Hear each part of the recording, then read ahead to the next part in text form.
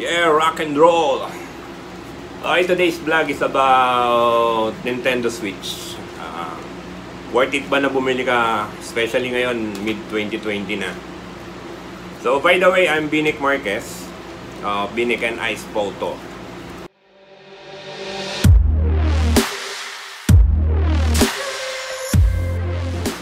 So, the answer, simple lang, worth it.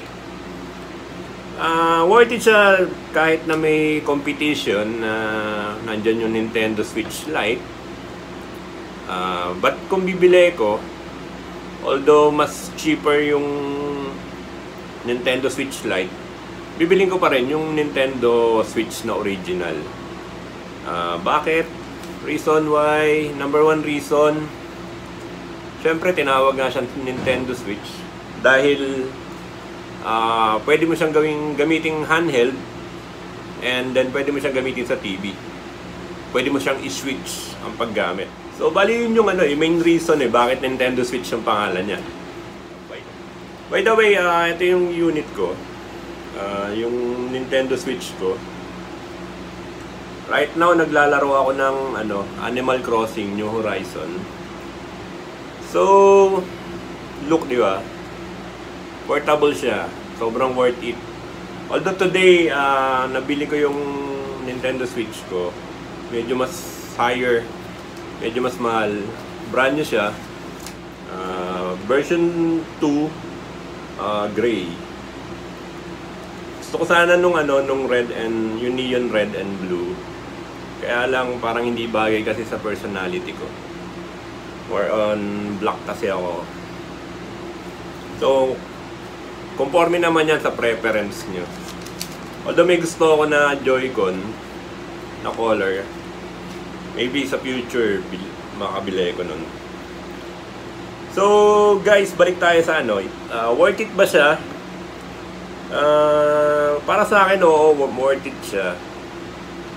Number one reason ko, PlayStation, palabas na yung PlayStation 5. Xbox meron na rin na bagong platform na palabas.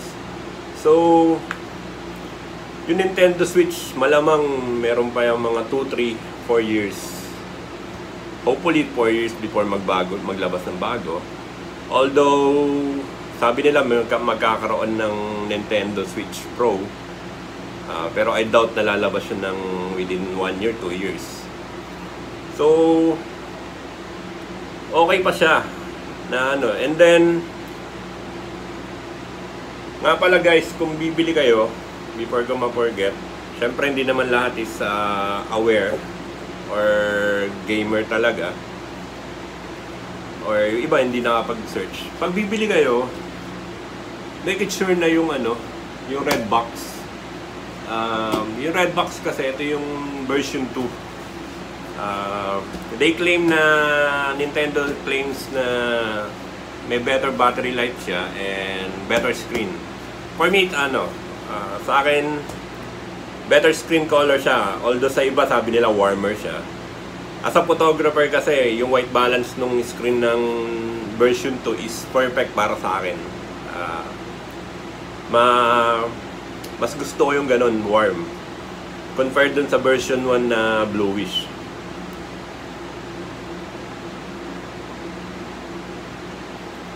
Ayun, and then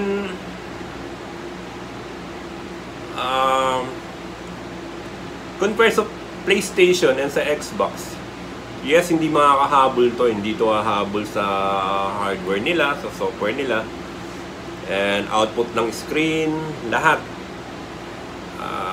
Malaking advantage ng PlayStation tsaka ng Xbox. Pero kung ang habol mo is yung portability, ito yun. Pwede kang maglaro sa TV. You can play sa harapan ng TV. And then kung aalis ka, may bigla kang lakad, pwede mo siyang baunin. Hugutin mo lang.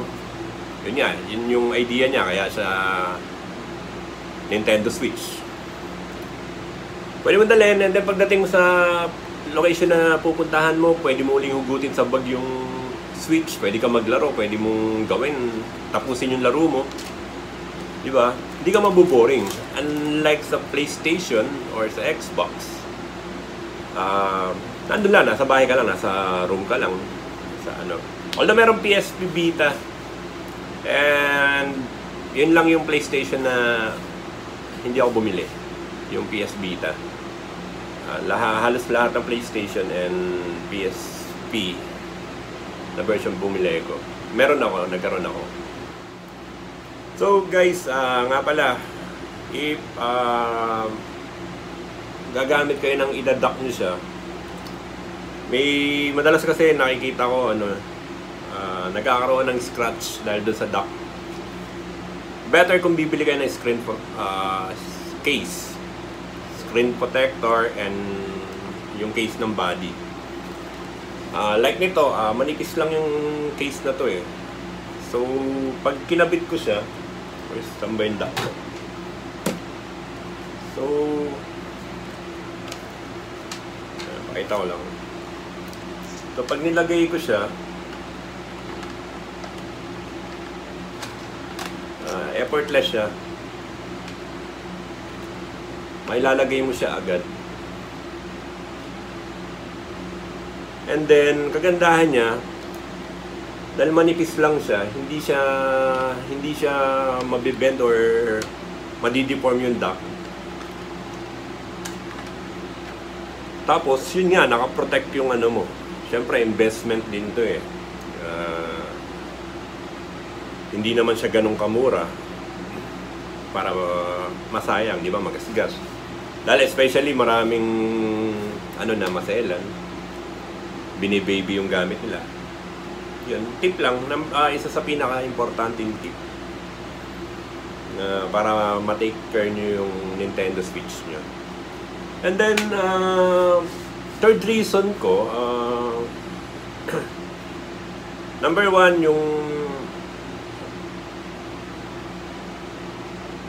and then guys, yung third reason ko, bali 2 reason na naibigay ko, yung portability niya, and the same time pwede mong gamitin sa what happened? TV, and then pag may lakad ka, alis ka, pwede mo siyang bitbitin, pugutin mo lang. Okay, next reason ko, sa games, yung games ng Nintendo is hindi siya ganun eh. From Super NES, Game Boy, DS, hindi lang ako nagkaroon ng Wii. Wii pala, hindi rin ako hindi ako bumili ng Wii. Kukunti yung games nila, hindi kasing dami ng mga katulad, unlike sa PlayStation, ang dami talaga. Unlike sa Xbox. Although kukunti yung games ng Nintendo, ang binabayaran mo kasi dun yung title nila eh. Exclusive yung mga titles ng Nintendo. May mga games nila na para sa kanila lang. And then hahanapin mo, yun yung dahilan mo eh. Yun yung reason mo talaga. Yun ang magiging main reason mo. Yung mga games ng Nintendo. Like Super Mario. Sobrang tanda na nun, pero until now nilalaro pa rin. Old generation to new generation, imposibleng hindi nila kilala si Mario. And then yung Zelda, isa sa magandang laro.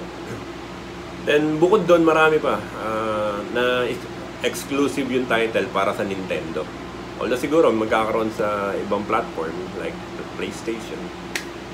Pero yun talaga, yun eh, kumbaga gold standard ng Nintendo para sa kanila. And then another reason ko is yung Joy-Con. So, ang cute niya, ang liit lang. Pwede mo siyang tanggalin, then inikakabit mo dun sa naaalis to eh. Pwede mong ilagay dun sa dock niya, and then mapipil mo na yung parang controller talaga siya, while yung screen mo nakakabit sa sa dock, sa TV ka naglalaro. Ang downside lang, medyo mahal, ang pricey yung Joy-Con, yung original Joy-Con. Actually, may gusto akong bilhin. May color na gusto akong bilhin. Mga weird colors. Combination ng colors niya. Kaya lang, medyo pricey siya. So, naghanap ako ng alternate for the meantime. Alternative na, may nakita naman ako third party. Cheaper. Almost half the price ang kamurahan niya. So, all in all, i-wrap up natin. Worth it ba? 100% na worth it. Unless na maghahanap ka ng higher graphics, mas mabilis,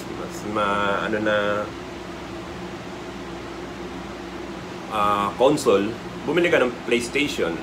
Downside, nasa bahay ka lang. Or hintayin mo, baka may pag-asang magkaroon ng bagong PSP model. Until magkaroon ng ibang company ng itatapat nila dito sa Nintendo Switch, mabibit nila to and mawawala yung worth ng Nintendo Switch. Like I said, yung graphics ito is hindi siya pang malakasan. Although pwede na kasi ito yung available Ito yung sa speed, syempre PlayStation pa rin. And classy look, worth it to sa itsura, sa look niya. By the way, pwede siyang i-compare sa mga iPad sa cellphone. Mas maganda pa rin yung graphics ng phone. Another reason, guys, bukod sa portability niya, yung merong online features din ng Nintendo Switch. You can play online pag nag-subscribe ka. Although meron din naman sa mga PlayStation yun, sa Xbox. Yung sa Nintendo, hopefully ma-fix nila, mas maging better yung service nila. And pag nangyari yan, syempre, mas nakakatuwa dahil mas maganda na yung features ng online gaming sa Nintendo Switch. And isang dream na sana magkatotoo, yung mga title ng Nintendo 64 sana magkaroon sa Nintendo Switch. Yun, magiging overkill. Ika nga nila just take my money kapag nangyari yun. So hanggang dito na lang, guys. Rock and roll. And hopefully mag-subscribe kayo. I'm still striving to get the 1,000 subscriber. And click the notification bell na rin para if ever na may bagong video na magiging informative is ma-update kayo. And hopefully etong video na to maging informative and para ma-share nyo rin. And like and comment na rin, guys. Thank you. Rock and roll. Yeah.